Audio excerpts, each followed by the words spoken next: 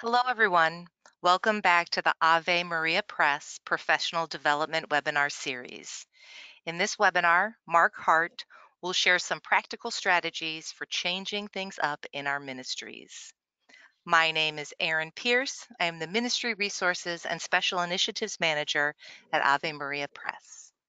Everyone in the audience is muted today, but you are able to ask questions. Questions can be sent to our presenter using the questions section of the GoToWebinar panel, and I'll read as many of those as possible at the end of the presentation today. This webinar is being recorded, and I will send you a link to the recording via email tomorrow. With that, I would like to welcome and introduce our presenter today. Mark Hart, also known as the Bible Geek, is the Chief Innovation Officer at Life Teen International. He is an award-winning producer of Bible study DVDs and the author or co-author of more than 20 books. Mark, thank you so much for being with us today. It's nice to see you, Erin. It's my pleasure to be here. Thanks for having me. Yeah, absolutely. I'm going to go ahead and make you presenter. Yes, that's right. You make me presenter. Yes, I'm going to that's present right. stuff. That's right. I want to say hello to everyone. Welcome. Thanks for joining us today. Oh wow, that's embarrassing. You don't know, look at your own headshot. That's just awesome. So glad to have everybody here today. Why don't we take a second, if we can, to begin with prayer. Amen. In the Father and the Son and the Holy Spirit. Amen. Lord Jesus, thank you for the gift of today. Lord, thank you for all of the fine souls who are gathered on this webinar, both live and those who will be watching it at a later time. Lord, I ask that you would bless their efforts, whether paid or volunteer, whether full-time, part-time, regardless of what ministry or group they serve within your church, Lord God. Thank you for their service. Lord, I ask that you would bless them, that you would hold them close to your sacred heart. Mother Mary, that you would kneel beside them. St. Joseph, you kneel beside them and pray when they pray, and pray for them when they fail to. And Lord God, we ask that you pour your sacred blood over not only our parishes and our ministries and our meager efforts to build your kingdom here on earth, but pour them over our sacraments, over our families, over our homes. Keep us safe from the slings and the arrows of the evil one. And Lord, please pour out your spirit in a bold way that we would follow you each and every day. Lord, grant us life until our work is over and work until our life is done. And we ask all these things in Jesus' name. Amen. Father, and the Son, and the Holy Spirit. Amen. Well, I remember when I first started working in the parish. Now, this would have been right out of college, mid-90s. And I remember my first parish staff meeting. I knew my pastor. He was a very passionate pastor, very passionate priest, loved the faith, just strong presence.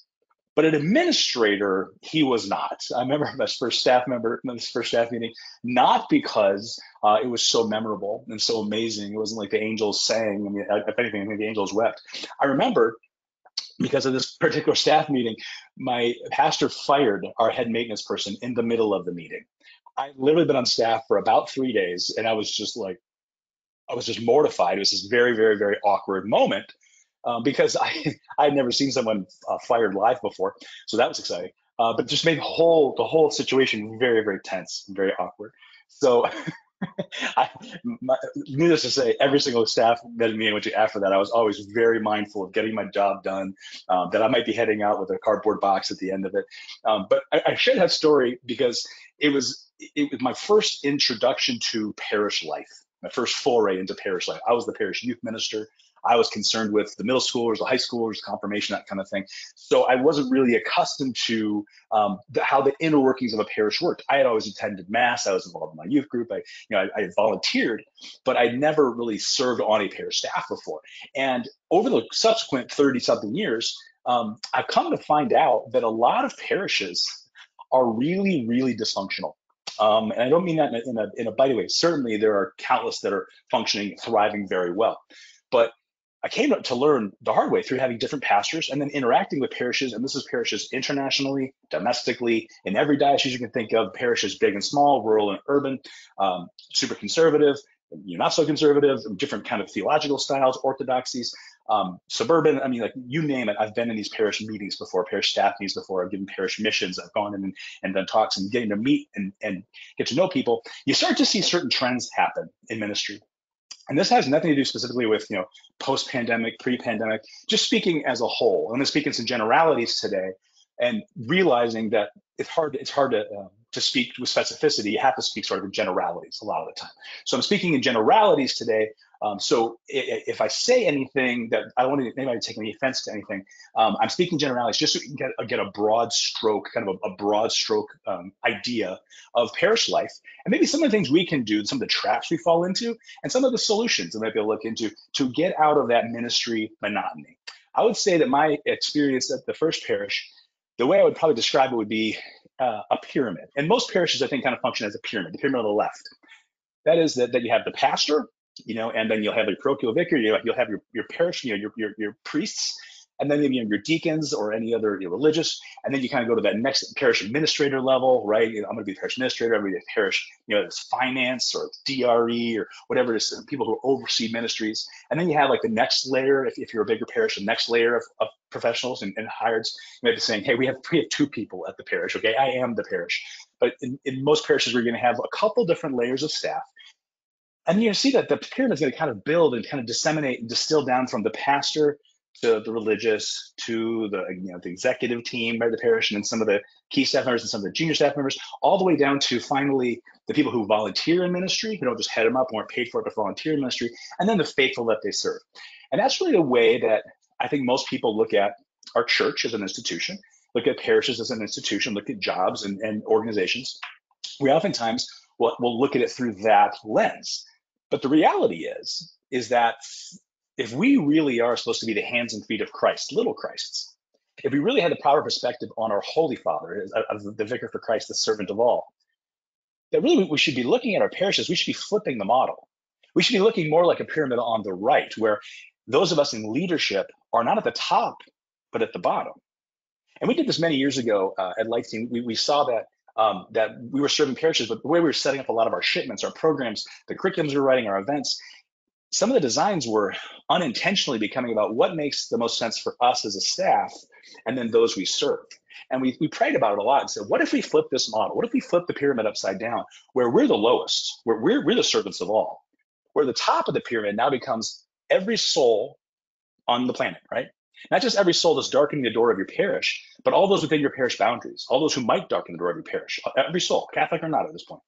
What if you said the top of the pyramid is every soul in your deanery, every soul in your parish boundaries, and then beneath that is every soul who's coming to mass, and then beneath that is those who volunteer in ministry, and then underneath that are those who are paid to be on staff. Underneath that, to a point where you distill it all the way down, where the pastor and the ministry leaders are actually the lowest, they're actually the bottom of the pyramid.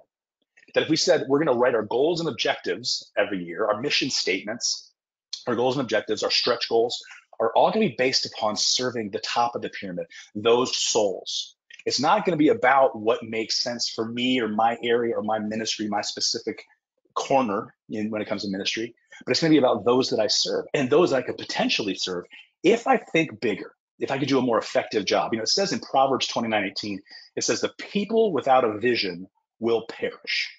And I think that's close. I would offer this. Of course, it's close, it's scripture. The people without a vision will perish.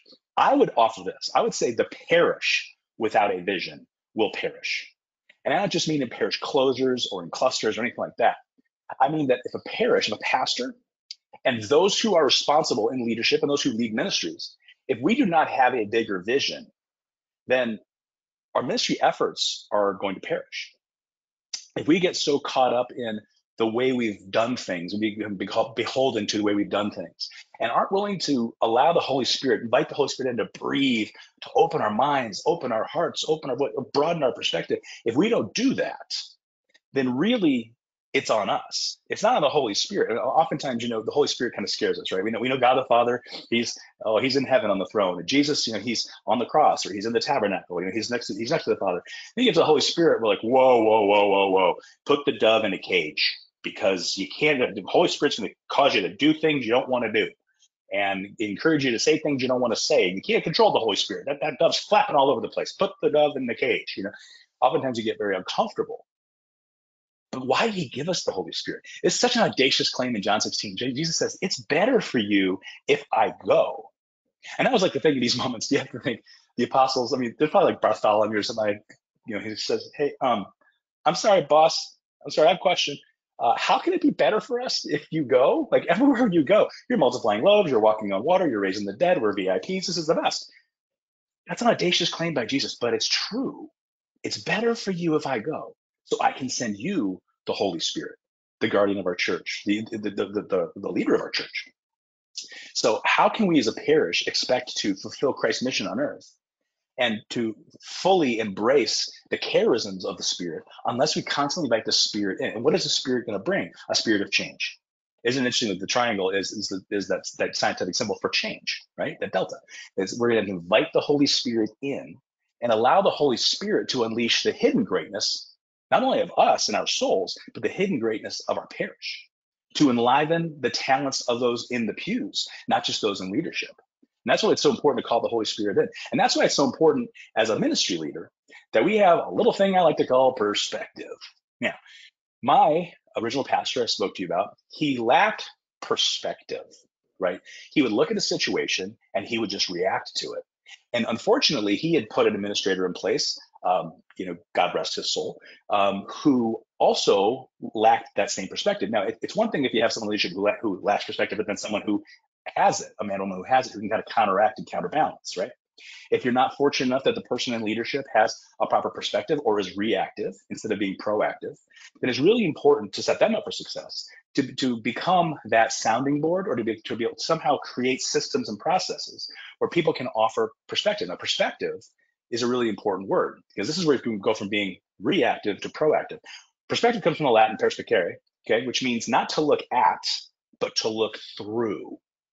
Not to look at a problem, to look through a problem, right? Um, a perspective allows one not to get wrapped up in the emotionalism or reactionism. It allows us not to get wrapped up in and beholden to the way we've always done things, those sacred cows of ministry that exist. This is what we do during Lent. This is where we put the declarations, and this is how we do the service. This is what we do during Lent. This is what we do during Advent. This is what we do, during ordinary time, and we can fall into those traps. Well, this is how we do confirmation. This is how we do sacramental prep. This is how we do, our engaged couples. When someone says, well, this is how I do it, I've been doing this for 20 years. This is how you do it. Well, have you been innovating for 20 years, or have you been doing the same thing 20 times, right? And are we changing with the times? Are we communicating with people differently? Because obviously, a lot of us, we're still keeping Catholic realtors in business and publishing our bulletins, and that's fine and good and great. But is that where people really want to get all their information? Are we catering to one specific cross section, one specific age demographic? Are we communicating in a 2024 in a 1973 way or a 2000 way? And this is where we have to be able to be willing to say, I'm going to take a step back. And this is where I take a step back and I pray, and the Holy Spirit, open my eyes, open the eyes of my mind, open the eyes of my heart. Help me to see this clearly. Help me to look through the situation. I'll give you an example. I live in Phoenix. It's it's terrible today. It's 65. I know a lot of you watching this are in sub-zero temperatures right now. I know even Erin, when she introduced it, we were talking before the webinar, and it's -4 or -5 or something in South Bend. I was outside the t-shirt yesterday just to rub it in. But it was a very atypical day in Phoenix. This happened several years ago, and I had to take an early morning, like sunrise flight. So I get to the airport, and it was very gray. It was raining, and it only rains about 2 hours a year here. But it's amazing, and getting the rain just really brings our spirits down out here in the desert. So I'm on the plane and I'm looking out the window, and it's gray and it's somber and it's raining, and I'm thinking, oh, it's 5 o'clock. I don't want to be going cross country right now. I don't want to leave my family. I was in a really sad mood. I was in a very down mood, just having a pity party, in seat, 14A or whatever. And all of a sudden we taxi and we start to take off. As we take off, we kind of ascend into the clouds. All of a sudden the rain starts to lift and we break through the clouds. And as we come out of the clouds, it is bright. I mean, blindingly bright, like a vampire, movie, like the bright lights are coming in. And it was so stunning and so amazing and so blinding. And I remember as I was praying, I said, oh, Lord, thank you for this. Thank you for this time. Like, it really lifted my spirits. And it was as though God was saying to me, Mark, like, this is how I see things all the time. You get trapped in yourself. You go into yourself. You have pity party, you navel gazing. You get trapped in those moments down on earth where it's gray and it's somber and it's raining. This is what he means through the prophet Isaiah. He says, my thoughts are not your thoughts. My ways are not your ways. As high as the heavens are above the earth, or as high as my thoughts are above your thoughts. You see, God in that moment reached down and lifted me up to give me a divine perspective, to look through my pity party and to be able to realize that, he had called me to get on this plane and go do this, and he was with me. right? And that he exists above the drama. He exists above the clouds. He sees perfectly. He sees all, knows all. And oftentimes, when things happen in ministry, right, things aren't going our way, we just react to it. Well, this is what we have money to do. So this is how we're going to do it. Well, this is how we always done it before. This is how we're going to do it. That's monotony. That's how we fall into monotony, is to say, okay, well, why are we doing things this way? Because this is how we've always done it. And that's not really good leadership. That's not really how we want to do things, right? So to be able to have the divine perspective is to be able to say, Lord, Holy Spirit, I give you permission, lift me up. That's really what Mass is. Mass is not God coming down to us, for an hour. Mass is the Lord reaching down and lifting us up into heaven for an hour. If we have the right perspective, we have ears to see, eyes to see, and ears to hear. And this is the challenge, especially when you're in leadership, or even if you're not in leadership, but you're working or ministering or volunteering in ministry, is to be able to keep proper perspective. Be able to say, okay, we're never going to have as many volunteers as we need. We're never going to have the budget we're going to need. We may never even have the amount of people we want to get. But are we asking the right questions? Are we doing the right things? Are we open to change? Or are we beholden to the past? Because as people continue to change and social media continues to change and communication styles begin to continue to change, we say, well, the church doesn't change. The church is 2,000 years old. Yes, the church is evergreen. And the church, even though her teachings may not change, the articulation of those teachings will need to change because the people we are speaking to continue to change, because the society they live in continues to change. So we first need to pray for that divine perspective. Lord, help me to see things bigger, to see things differently. Second, when you have a problem, how do you go about solving it? There was a block of marble that sat outside of a cathedral in Italy for 4 decades. And all the greatest artisans and all the greatest sculptors and artists all came to look at this big, huge, giant 16-foot, 12,000-pound piece of marble, right? They called it the giant. Even Da Vinci came and looked at this stunning marble, but he couldn't do anything with it. The artist couldn't do anything with it. That's why it sat outside this cathedral.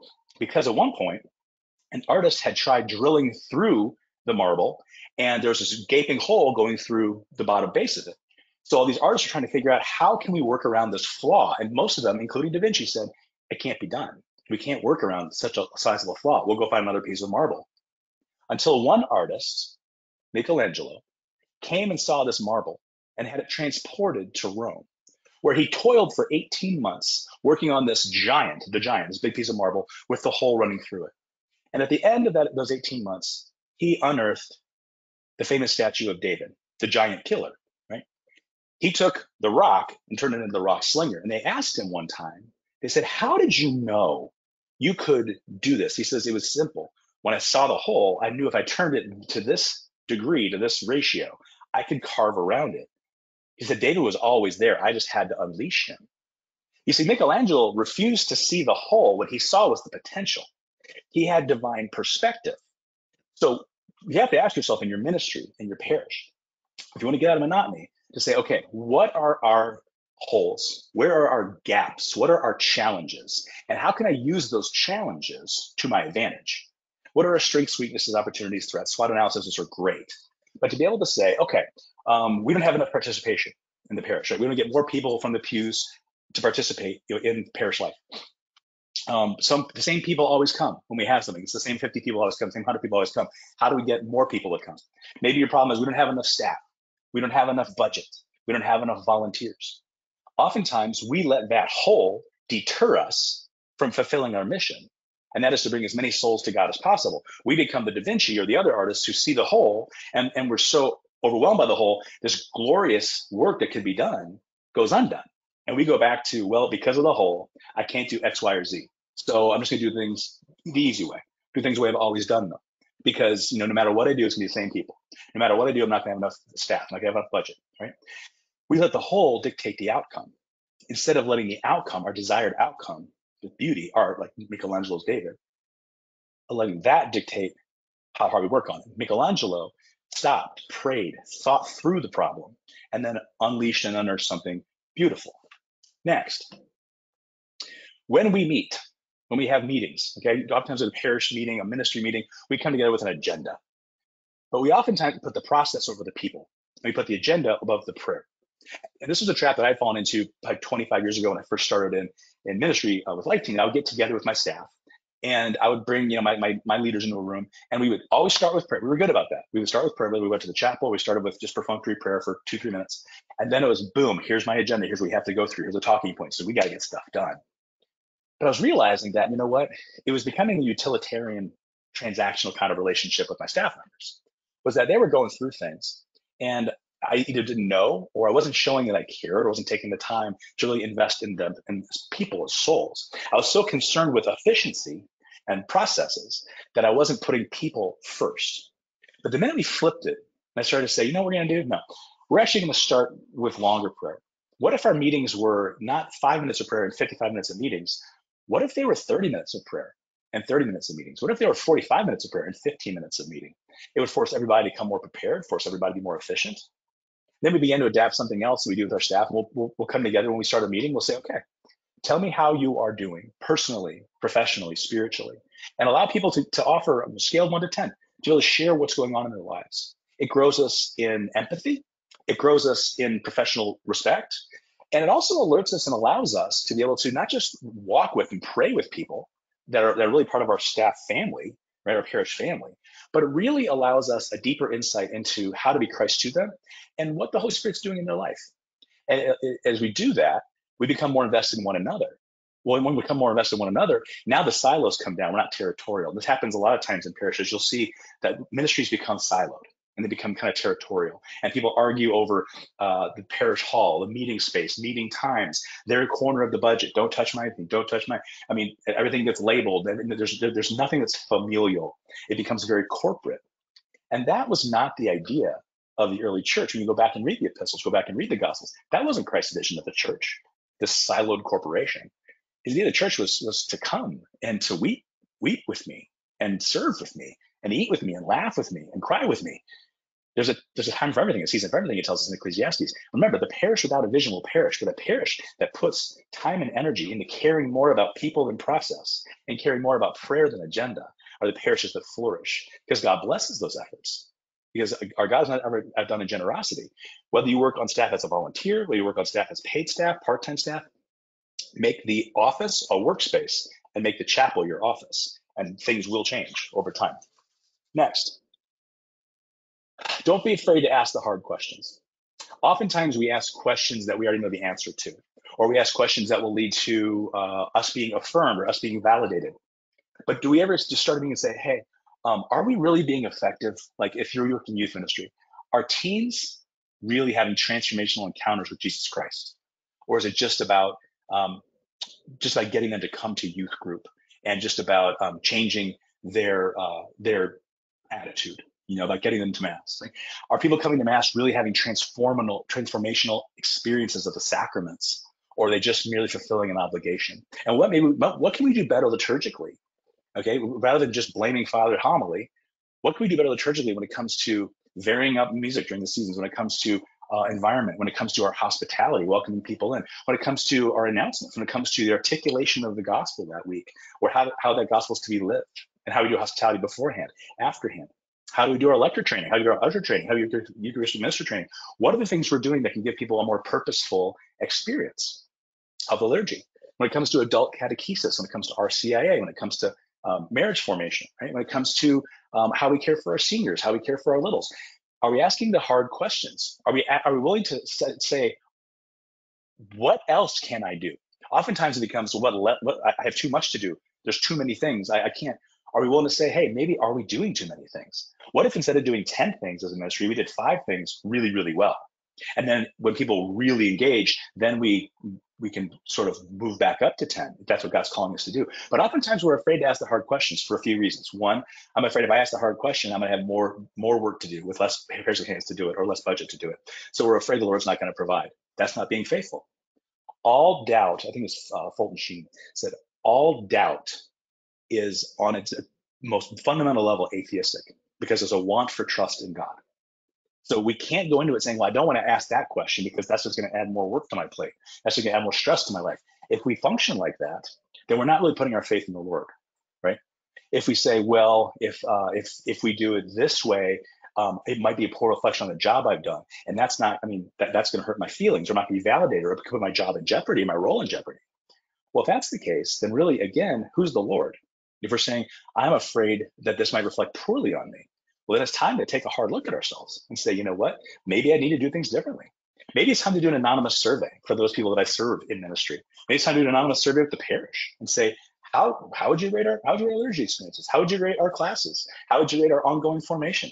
How would you rate the job we're doing with your kids? How would you, as a senior, how would you rate our opportunities for you? How would you, I mean, to offer an anonymous survey, it's scary because you're giving everybody the opportunity to say something you might not like.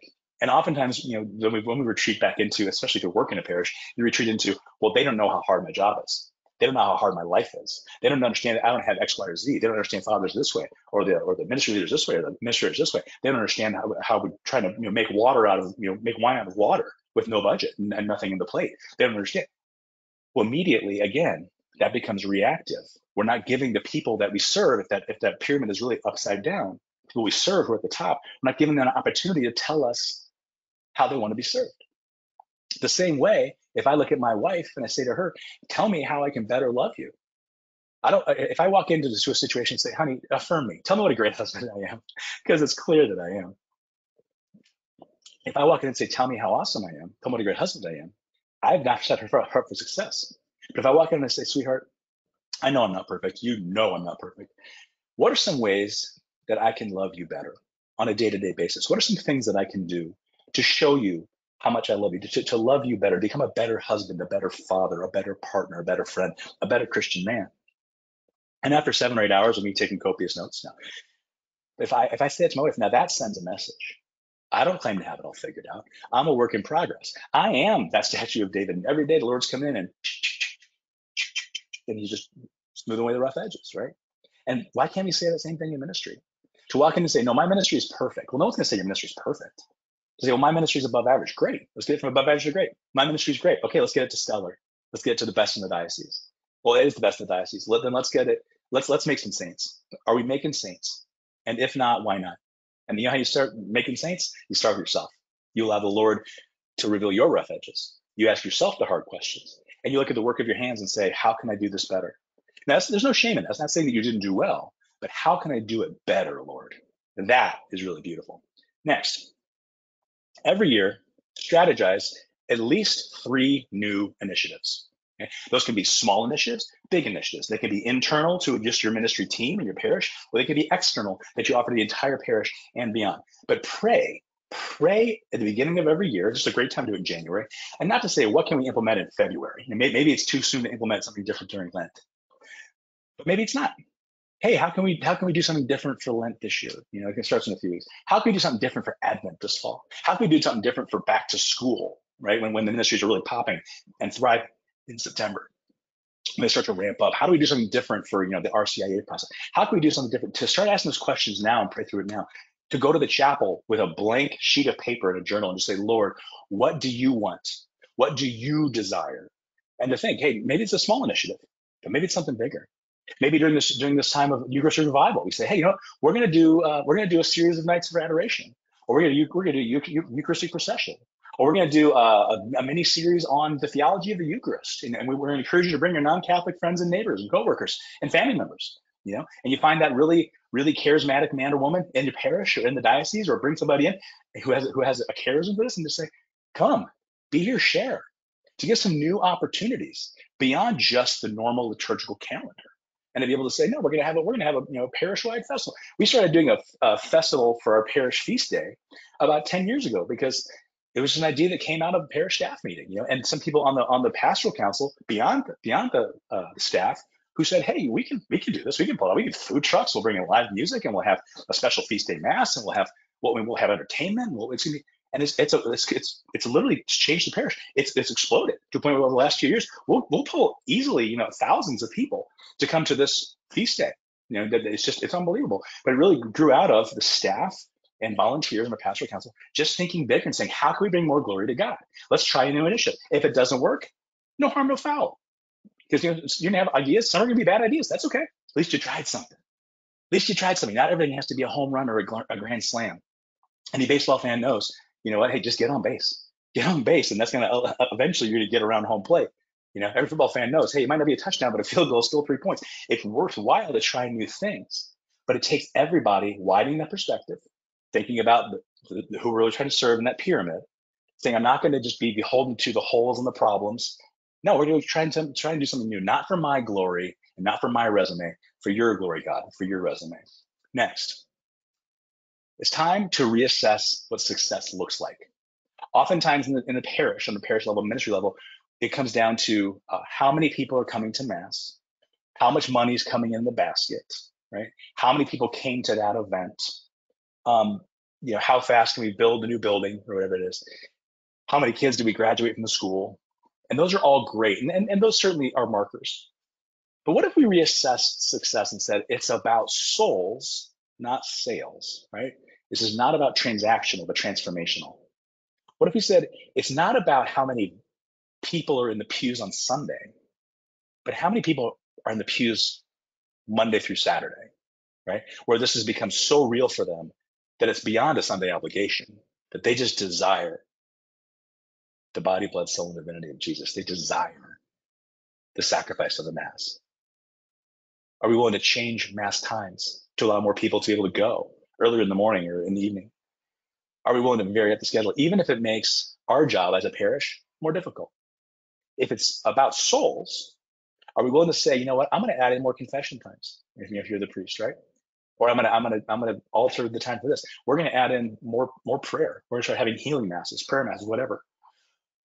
Are we willing to try new things? Is it about how many people are showing up for a ministry, event, or is it about how many people are in line for confession? How many people are in the chapel, just stopping by on their way home from work or the way into work? If we reassess our successes and say it's not about just the basket of the plate, although that is a reflection oftentimes of how we're doing, it's more than that. Are we seeing with our own eyes people who are changing, people who are having these experiences, people who are growing into little Christs, and then wanting to share it with other people? Next, we have to define our wants versus our needs. Oftentimes, we will declare what we want. I want this for my ministry. I want this from the budget. I want this, this role, this resource, this. But oftentimes, we don't really communicate our needs. We'll tell people what we want. Well, want means if I get it, great. If I don't, okay. A need is I need this to get this done. And you'll see this play out, especially when it comes to things like when people read the announcement at the end of Mass or they look in the bulletin. We're not very good. We're not very thoughtful in how we communicate our needs. I remember this when I was a youth minister. I was working. I was combing the high schools. I was introducing myself to teens. When I started, we had 10 teens. And after my first 3 months, we had about 110 that were coming. I mean, I was going to every band practice, every day, every pom practice, every football practice, every basketball practice. I was just living in all these different high schools, introducing myself, and all these kids started coming. And I wanted more core members. I wanted more, mentors and leaders to help lead small groups, to help lead nights. And I kept saying I want instead of I need. And the minute I got up at masses and said, I need help, we have all these young souls coming in. I need help. And even if you're afraid of teenagers, even if you don't know how to do this, I'll help you. I'll train you. But I need men and women who love their faith and who are not afraid to share it with a really scary cross section. And overnight, I went from 2 volunteers to 30. It was about communicating needs. It was when all of a sudden a bunch of those kids couldn't afford to go on retreat. And instead of just saying in the bulletin, hey, here's the cost of the retreat, me standing at coffee and donuts and looking at parishioners. And I actually put a sign out. I was helping serve donuts. I said, ask me what I need. And it was really provocative. And I had all these people come up, a lot of parishioners, longtime parishioners coming up. It was a great way to get to know people by name, introduce themselves, and say, what do you need, Mark? And I said, I need someone, maybe you, to scholarship 1 or 2 or 3 teenagers to come on retreat and have a transformational experience of Jesus Christ in His church. The checks could not get written fast enough. In fact, I got myself in a lot of trouble with other ministries because they felt like I was taking money away from their ministries, from the basket, when in fact, the basket went up too. These were people giving out of their excess because I communicated need, not just desire, not just want, but need. And people want to give the things people are excited about. People want to give the things that work. If you show you're willing to work, more people will give. Well, oftentimes, the reason we don't have enough volunteers, the reason we don't have enough funding or budget is because we're not bold enough. If you trust in your vision and your perspective, and you believe in your mission, and you communicate those needs, and you communicate a faith that God will move, and He will give you what you need and grant you what you need, God is never outdone in generosity, right? And lastly, Have fun. We take ourselves so seriously, and oftentimes too seriously. Joy is a fruit of the Holy Spirit. It says in Psalms 2, the one enthroned in heaven sits and laughs. If we're not having fun, we're not actually doing ministry, right? You can be a programming center, a Catholic programming center, but true ministry is relational, and true ministry should have a sense of joy and a spirit of joy, because joy is of the Lord, joy is of the Spirit. So don't take yourself too seriously. Don't allow yourself to take yourself too seriously.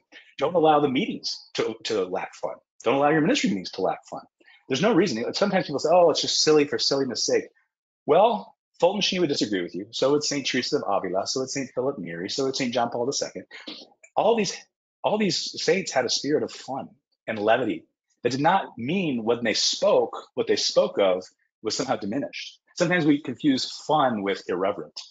I would say irreverence is rooted more in irrelevance than it is in fun.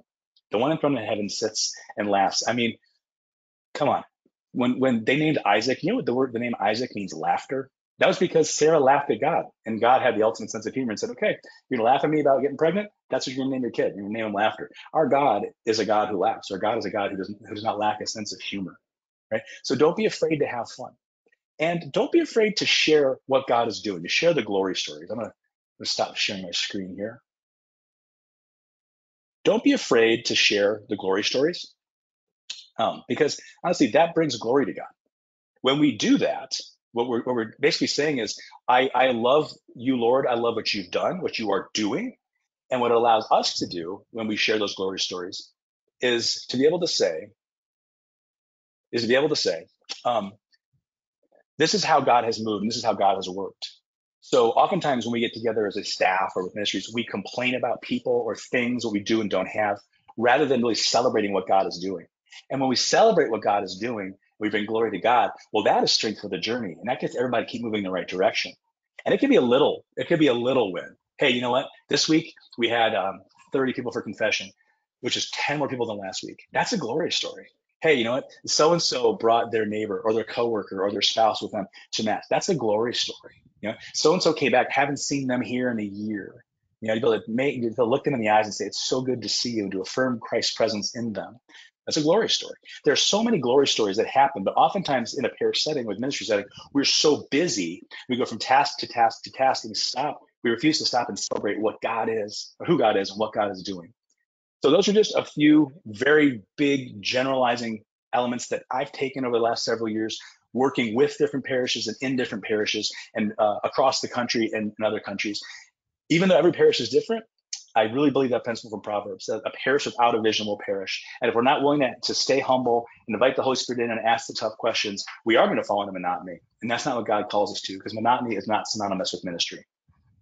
Back to you, Aaron. Yes. Thank you so much, Mark.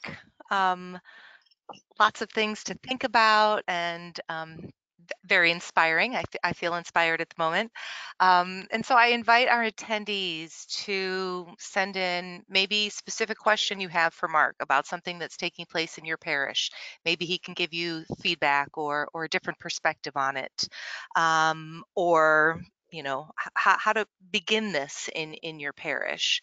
And I guess that's kind of where I wanted to go. What would you say? I know you said start with 3 strategies, right? Or initiatives. Mm-hmm. But even going even smaller than that, think of the parish minister whose staff has been reduced. They feel like they're the one Mm-hmm. person show, but they really want to maybe change some of this ministry culture in their parish.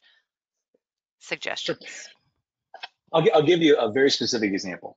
I get invited to head out and lead parish missions pretty frequently, a few times a year. And what was really even pre pandemic, what was really fascinating to me was that 90% of the parishes that would reach out to me had this structure in their minds of what it's supposed to look like. I'm supposed to come in, I'm supposed to give a message at the end of every mass, the Saturday vigil, all the Sunday morning masses. The mission is going to start Sunday night. It's going to go Sunday night, Monday night, Tuesday night, right? I want when you come stay in the rectory, you're going to come do this. You're going to, and it had a structure. It should be an hour and a half long, and that kind of thing. And when I push back and say, I understand that was a very popular way of doing things for a long time, but I think it's a pretty heavy lift to try and get people to come 3 nights in a row for an hour and a half, on top of Sunday Mass. So it was a perfect example, and most places they just became so beholden to this is how I did it, right? And I don't have the staff to pull off music at it because I can't ask my music ministers to do that, or I don't have anybody else to help me with the hospitality. So I'm going to do it this way, and this is just what people are accustomed to. But the overall product would suffer because people would show up. There was no environment. There was no hospitality. It was just sort of like, this is what we do. It's just sort of a microphone on a podium, right? And you just come speak at us. And what would happen was every year I'd say, do you get the same people for your mission every year? Well, yes, we do. It's the same 70 people that come to everything. And so what if we did this differently? What if instead of me speaking at all the masses, what if I recorded an invitation, okay, that you can show at the masses, you can push out on your parish website, you can push out through social media, through your emails, where they get a sense of who I am. Right? It's not as awkward. I mean, people have already been in mass for an hour, and I have to listen to somebody rant for 10 more minutes. But you can send it out weeks in advance, so people circle it on the calendar. What if instead of doing 3 nights, starting on Sunday night, we've already been to mass. What if we do it on a Monday night or a Tuesday night? Right? We do 1 night instead of 3. And instead of trying to pull off 3 nights, which will reduce your cost, you do 1 night really well, where you actually have people come in. You're going to have people bring in, their desserts and potlucks. Well, the more people who are bringing things, the more people who are invested to come to it themselves. If we have 1 night instead of 3 nights, well, now you know what? Maybe we can find a little bit of a stipend to help a couple musicians come in, and they can have some worship. We can have some environment. Hey, maybe instead of doing an hour and a half long talk, because no one wants to listen to that, including the presenter, what if you said, hey, let's have people come in. We're going to spend 15 minutes, 20 minutes in music. We'll have about a 30 or 40-minute message. And then we're going to have exposition of the Blessed Sacrament. We're going to have Eucharistic adoration together. Whatever, move it from the hall, move it to the church. I mean, there's 1,000 ways to do it. It's been so funny, Aaron. It was such a different way of thinking that at first when I presented this, most parishes said, okay, well, no, thank you. We're going to go find a traditional speaker, which is fine. There's absolutely no harm, no foul. But what's been fascinating is over the last several years, every time I've gone and done 1 night, it's had such a better turnout in terms of the amount of people who come, the response to it after, and this is the conversations we have after, like during hospitality time, and then their investment to come back to another function a few months down the line, right? Because you're giving them a new vision and because they're willing to think outside the box. And those parishes where the pastor or the administrator have done that and have brought me or other people like that in and done such a thing, it really has escalated, snowballed. You get more people through the door. It's an easier lift. That's when you can bring that non-Catholic or the fallen away, lapsed Catholic neighbor or friend, or spouse. It's a lot easier to say, hey, will you come listen to some music and a quick talk for an hour than it is, can you come to a 3-night, parish mission? So I think it's, even if you're from a tiny staff, a tiny parish, being willing to say, I know we've always done things this way, but what if we tried doing it in a different way? And what would be the benefit to that? And if you've never done, but maybe like, well, we can't host that because no one's going to show up. Personal invitation is really powerful, and I realized this the hard way at the parish. When I first started, I had to get out after those masses and look people in the eye and learn names and personally invite them. I had to earn the trust of parents if I wanted their kids to trust me. And I had to put myself, make myself available. So I had to go to my pastor and say, listen, I need to be at the masses on Sundays. Can that count as part of my work week? Can I do a half day, on Friday, and can I get out there and it's going to make me uncomfortable. But you know what? It's not about my comfort. So I think what it boils down to is on a parish level, it's us saying, am I willing to try something different? I want to try something new. And if I have no staff, I want to look people in the eyes and say, I need your help. You have a unique skill set. You have a unique ability. And I know you and I trust you and I believe in you. I need your help. And together we're going to do something amazing. Mhm. Excellent. That's, I think, a great illustration of that, flipping that pyramid, right? That it's the souls, the people we're serving, that are more important rather than just the structure that we're familiar with or the Amen. plan that we're familiar with. Yeah. All right, I got some things coming in here. So first I want to thank you for your ministry along with me over 25 years. Praise Um, God. Another thank you, very inspirational. All right, here's a question. How do you nicely replace the members of ministry who are stuck Mm. in the "this is how we have always done it" mentality? Oof, that is hard. I'm not gonna, that's tricky. Um, I'll be honest. When I started at the parish, I had 6 volunteers, and I sat down with each one. And after sitting down with each one, I had two. I asked four to discern a different ministry, and actually two to discern counseling. But just kidding. No, but I think that is the challenge, because when someone is saying, "Hey, I have a love for this, I have a heart for this, this is where I want to spend my time, give my time." Well, they might not be a natural at that. You know what I mean? Like, so it's not as perfect fit. So I think what you have to do is you have to be very, very specific in terms of what your goals are, and make sure that your goals are aligned with somebody else's goals. So, for instance, if you have a volunteer ministry, who just is, they're beholden to this, it's a sacred cow, to go into it and approach it and say, Bill, I've been praying about this a lot. And I'm the one tasked or charged with leading this. And what the Lord's been saying to me in prayer is that we have to pivot a little bit in how we're doing things, whether that is our approach, our goal, our tone, you know what I mean, how we're speaking. I feel like this is where we need to go. And we outline, here's sort of like the new vision, or here's how I want to break this down. And we outline it clearly on paper. It says in Habakkuk 2, it says, if you have a vision, write it down clearly on a tablet so that all who see the vision can see it and run with it. Right. So basically, it starts to get everybody on the same page. Oftentimes, the desires we have in our head are not articulated through our mouth. Right. It gets articulated through passive aggression, through body language, instead of saying like, "Hey, this is what I'm thinking. This is where I'm going." So I would say, if you write down and articulate what you want to change and how you want to do it, and you sit with them and say, is this consistent with what you're getting in prayer? And you don't make the assumption that they're not praying about it, even if they're not.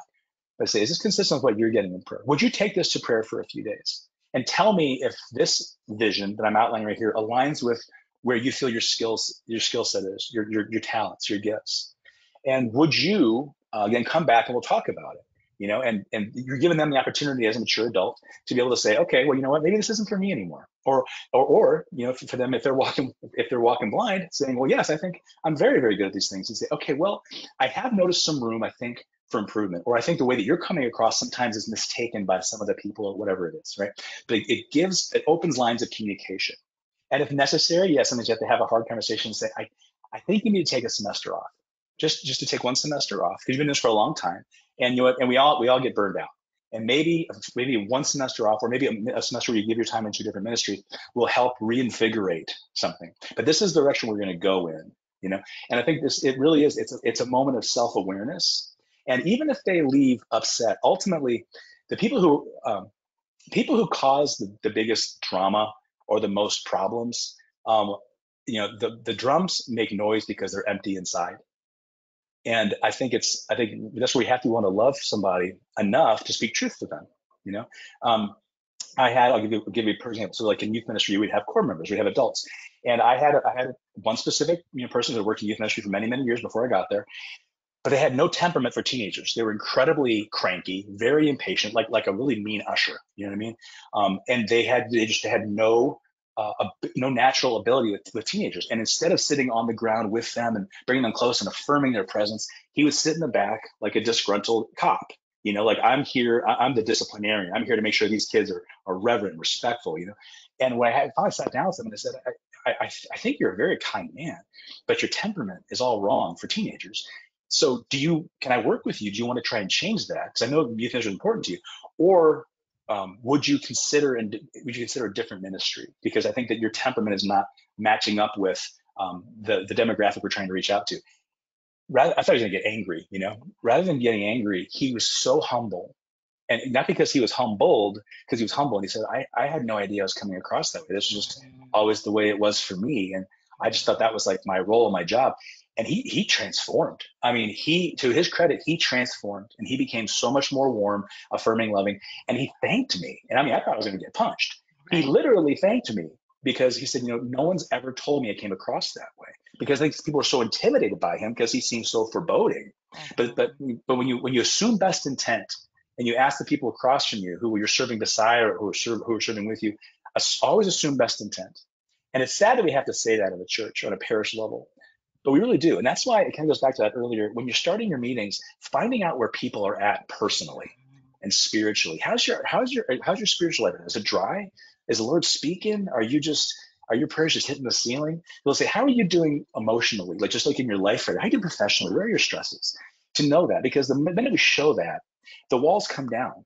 And the more vulnerable we're willing to be with people, the more they're going to accept our vulnerability, or the more vulnerable they'll be with us, and the more they'll trust us when we have to have those hard conversations. Mm-hmm.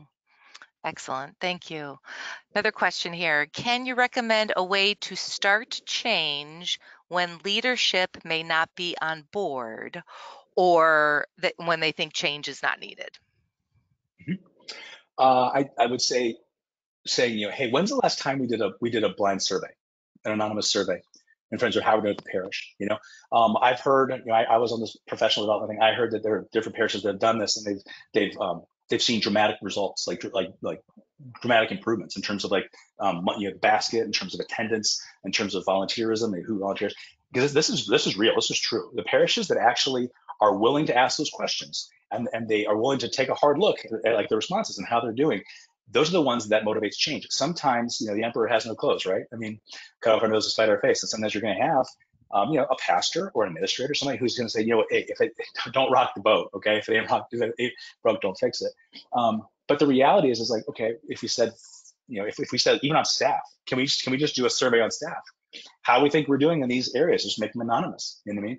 And allow, the administrator, the pastor, that kind of thing, to see what the people, with no fear of losing their jobs, what they really think, to let the parish, and let's see. I mean, wouldn't it be interesting to see if a parish staff and say, how you doing, scale of 1 to 10? Well, we're doing a 9. And then you put that same survey out to the parish and it comes back with 4. Well, now we have a problem, but now you actually have data. And I think the hardest part when you're in leadership, I'll say this as a leader, when someone comes to me with a problem, that's okay, but I also want you to help be part of the solution. So oftentimes we're going to go to the leadership and say, well, we're not getting this done. And it just sounds like, it now just sounds like a personal attack, and if I'm not prayed up, then my identity is wrapped up in like my job. That's a really unhealthy place to be. Well, think about it, for most of our pastors and priests, their identity is wrapped up in their job. You can't really dissolve the two, right? And they're working long hours and they're expected to hit a grand slam homily every single weekend, and they're going from place to place to place, and they don't have a whole lot of support. And sometimes they're alone in a rectory, and they don't have any priestly brotherly support. That's a lot. That's a heavy lift. So to be able to say, I want to ask this hard question, but I also want to be part of the solution. And I'm really afraid that maybe we're missing some souls. I think there's some souls out there that we're not hitting, but maybe if we did something a little bit different, maybe we could get more, And I think just starting there, and honestly, never underestimate, pray for them. For those who are in leadership or who are in ministry who refuse to ask hard questions or refuse to do things differently, you really have to start by prayer, committing to praying for them. And I don't just mean, a passing prayer in the morning. I mean really articulating, spending some time in the chapel, spending minutes, long time periods of time praying for them, pray a rosary for them, pray a novena for them, fast for them. The Lord said some demons are not cast out except through prayer and fasting.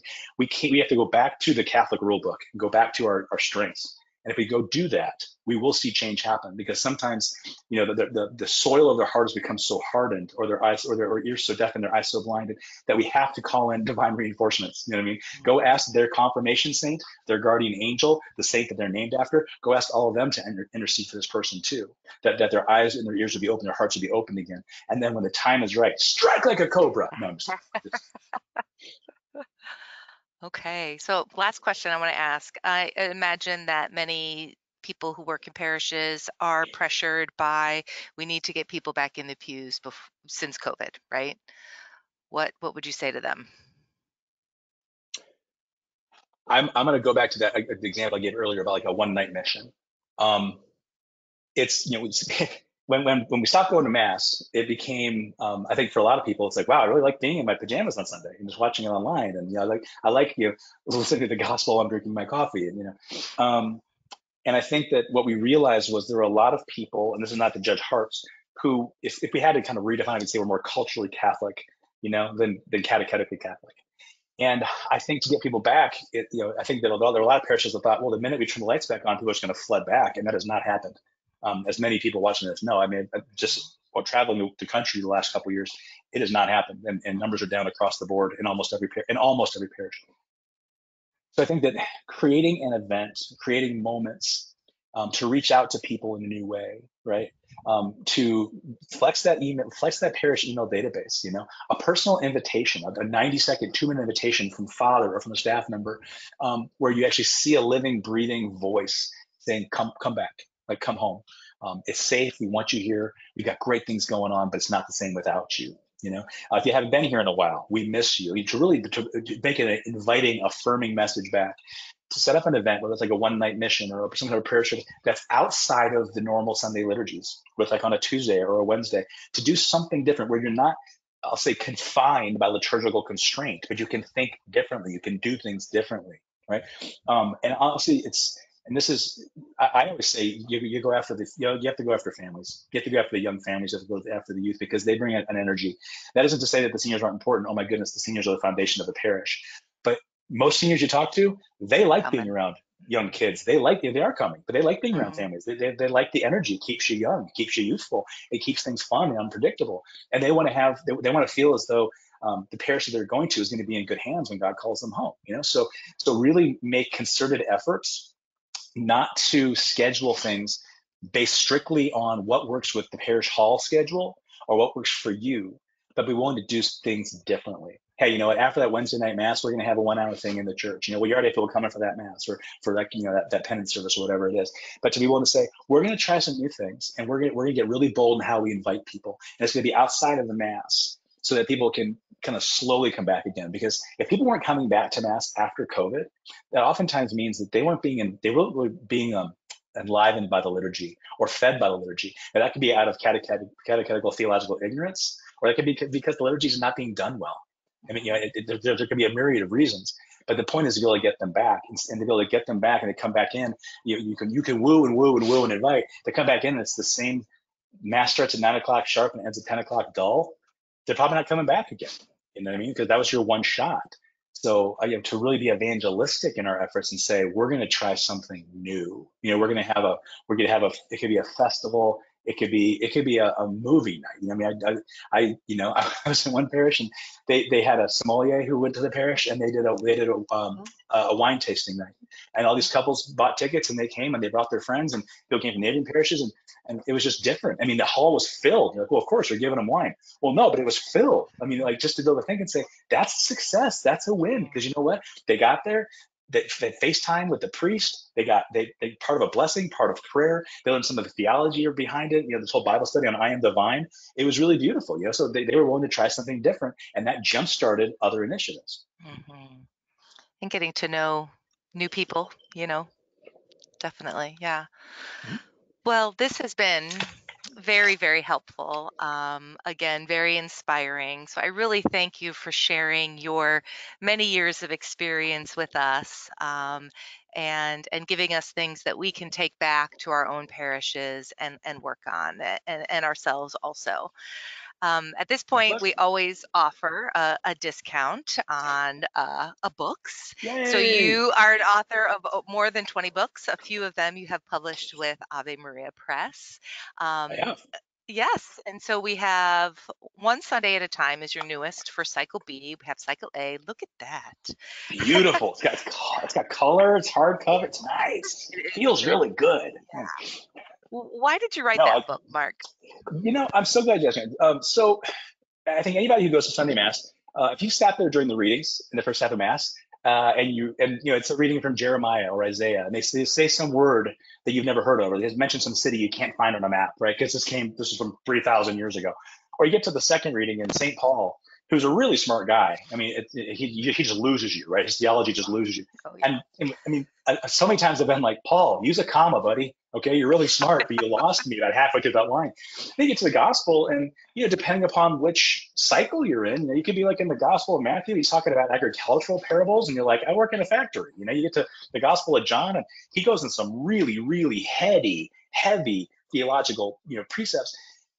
And then if you don't understand how they all go together, well, then your whole first half of Mass, if whether or not it's successful or if anything gets through, is all based on the homily, which isn't fair to do to Father.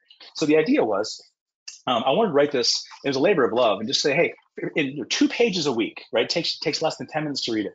I list out what the readings are as an opening prayer, and then just a few paragraphs on, hey, you know what? That word probably threw you. Here's what this word means, or here's why this place is important. Or, hey, how do these readings go together? Because they seem really disjunctive. Well, here's the thread, the strand that ties them all together. So this is what I have to be listening for this week. Then I have in some discussion or journal questions. If you're doing it on your own, you can journal. Or if you have a spouse or a women's group or a men's group, get together for a cup of coffee, beer, glass of wine, whatever, and you can actually go through the readings together. This becomes your weekly Bible study. You can do it with your spouse, with your kids, with your family. You can do it before you go to Mass. You can do it when you come back from Mass. 10 minutes. But if we pour that time in, God's not done in generosity. So the idea was every major feast day and every Sunday. So this will take you through all the way through the end of November. If you get, this is for cycle B. So it just outlines every week. Hey, here's 2 pages, 2.5 pages to help the readings pop and come to life in your life. And so this is the new one. It just came out a few weeks ago, and it'll take you all the way through November. And then you also see on right here, our Not Quite Holy Family. That was a really, really, really fun book to write. My wife and I wrote it. We were so honored. Obviously, like it even won a couple awards, you know. And it was so funny when you all came to us and said, "Hey, would you want to write this book?" I started laughing. I said, "That's the last thing you want is me writing a book on parenting. Just ask my kids." And but the more my wife and I thought about it and talked about it, we started laughing and said, what if we did something different? What if we shared a book that shares all of our mistakes and all of our screw ups and all of our embarrassing moments with our kids? And it became a really fun read and a really fun, and it's like where I was laughing writing it, but it was so much fun just to say, hey, you know what? Parenting's hard. You know what I mean? Whether you have littles or you have teenagers, you have older kids. So it really is. It's for any and all ages. It's not just for newlyweds or young couples. There were there's family ministries in different parishes who have picked it up. They use it as a book discussion. The wives and husbands get together, and then they've all read the chapter, and they break into different discussions. It's been a lot of fun. It's been really tremendous feedback. I'm so thankful to Ave Maria just for the opportunities to get to share. I don't know, my looniness, my craziness, whatever you want to call it. It is fun. It is a fun read, and I think a great gift too for new parents, for young parents, for families. Yeah, yeah. Thank you, Mark. Thank you so much for spending Thank this you, time Erin. with us. Yeah. And so if you're interested in any of these books, webinar 0116 for today's date, when ordering at Ave Maria Press. And I Stay invite you warm, to, everybody. that's Stay warm. right. I invite you to join us February 6th. This will be the last webinar in this series by Donna McLeod, with Seasons of Hope, bereavement ministry, and really just extra support and development for ministers, the spirit of mentoring ministry helpers. So I'll send you an email tomorrow with an invite to that webinar also. Thank you, everybody. Thanks so much, Mark. Take care. Have a great day. Bye-bye. Bye.